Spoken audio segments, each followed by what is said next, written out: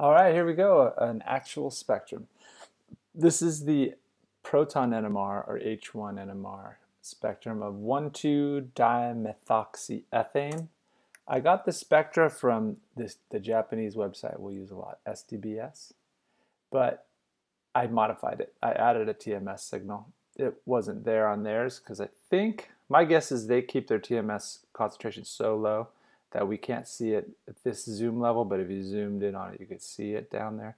But I added it because you'll be seeing it on the NMR spectrums that you hopefully will take in the spring. And so here's our spectra, and this is the molecule, 1,2-dimethoxyethane. So this group right here, the oxygen with the line terminus right here, remember that's a carbon and 3 hydrogens, those are called methyls.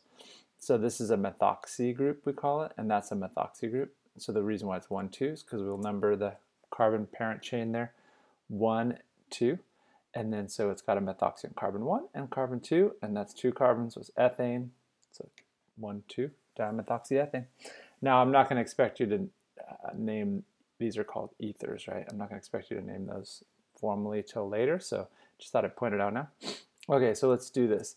I'm going to show you how I want you to label all our spectra we're going to take or you're going to give in this year. So for proton NMR, I want you to always start with what's called the upfield signal. The signal is to the left. That's at a higher parts per million. I want you to label the first one A, the next one B. And this here, I think this is an impurity or it's something called a spinning sideband for signal B, but we're going to ignore that. So that's signal A, B, and then at 0 is that, should I label that C? No, because that's TMS. That's the internal standard tetramethylsilane. So that's not part of our molecule. Okay, so let's look at this. This molecule here has these 2 carbons in the center of it that are equivalent to each other. If you look at it symmetry-wise, they see the same things. So they're equivalent, and the hydrogens on them are equivalent. And how many hydrogens does this carbon 1 have? It has 2 bonds to an oxygen and a carbon, so it needs 4 total. It has 2 hydrogens.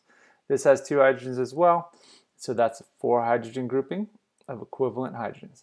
Then we also have the outer methyls, the carbons with 3 hydrogens. There's 3 hydrogens here, 3 hydrogens there. We have those, and if those are, those make a 6 hydrogen signal. But let's label the first one. So this first one, the more downfield signal here, that's signal A. That's the 4 hydrogen singlet. And what is a singlet?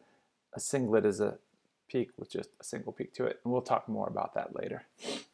And then this other one here then, if I'm calling that A 4 hydrogen singlet, what's this next one? That's the B signal, 6 hydrogen singlet as well.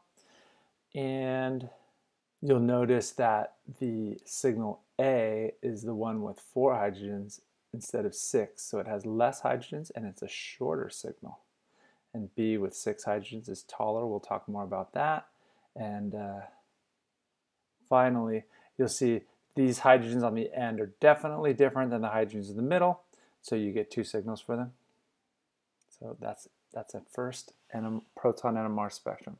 So now what I'm going to do is I'm going to give you this spectra without the A, B, TMS, the molecule, and the labels, and I want you just to recreate exactly what you have here. So this is the answer key for the next question.